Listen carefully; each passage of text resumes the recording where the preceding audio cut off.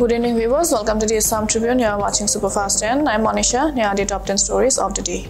Stating that the peace agreement with the pro-Turks faction of Ulfa has nothing new to offer, opposition parties in Assam on Friday slammed the BJP and said the pact is merely a political gimmick ahead of the Lok Sabha polls. Asking the government to make the agreement with United Liberation Front of Assam public, opposition leaders stressed that many old points of earlier accords have been rewritten in a different language and tone.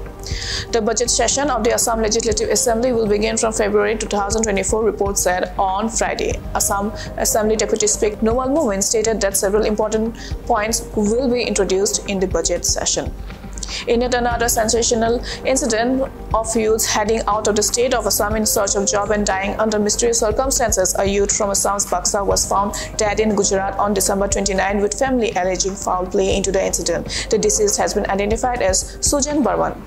The Central Bureau of Investigation has filed charge sheet against former engineer of the Oil India Limited in a case related to disproportionate assets. Former superintending engineer of OIL in Duliajan district of Assam and his wife have been named in a charge sheet filed by the CBI for possessing disproportionate assets. In a shocking turn of events, a jail warder at Dhubri district jail was apprehended on Friday for allegedly smuggling contraband tablets and ganja into the prison premises. The accused warder, identified as Bibhajan Basumatari, was caught red-handed by a vigilant colleague at the jail gate. Following the death of former Khonsa West MLA Yumsen Mate on December 16, Arunachal Pradesh's Tirap District Police on Friday issued a wanted notice against a hardcore cadre of the Proskab Naga outfit NSC and KYA for his alleged involvement in the homicide. It may be mentioned that the security forces earlier launched a manhunt for assailants involved in the killing of the former MLA. Police also announced a reward of Rs 2.5 lakh for credible information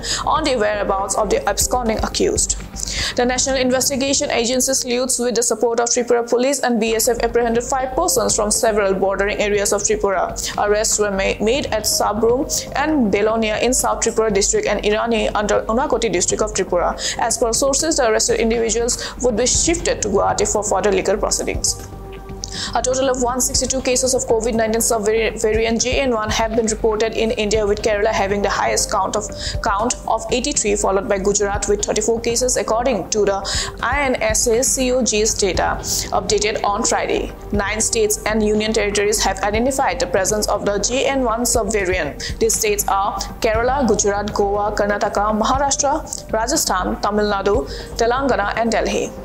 With a thick layer of fog covering the national capital in the early hours of Saturday morning, many flights and trains were delayed due to low visibility. According to reports, over 80 flights were reported to be delayed due to bad weather conditions in Delhi's Indira Gandhi International Airport this morning till 8:30 a.m. Furthermore, train schedules are also being affected by the fog. It may be mentioned that the Indian Meteorological Department issued a red alert for dense fog in North India. The Israel Defense Forces on Saturday released footage of tunnels used by the Hamas terrorists, further highlighting that the tunnels of Hamas general headquarters have been located and destroyed in the northern Gaza Strip, adding that those tunnels were an electricity network, ventilation and sewage infrastructure, prayer rooms and resting rooms.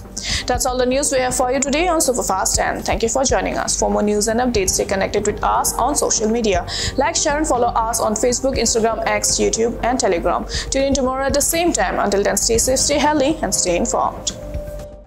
Do not forget to like, share and subscribe to the Assam Tribune.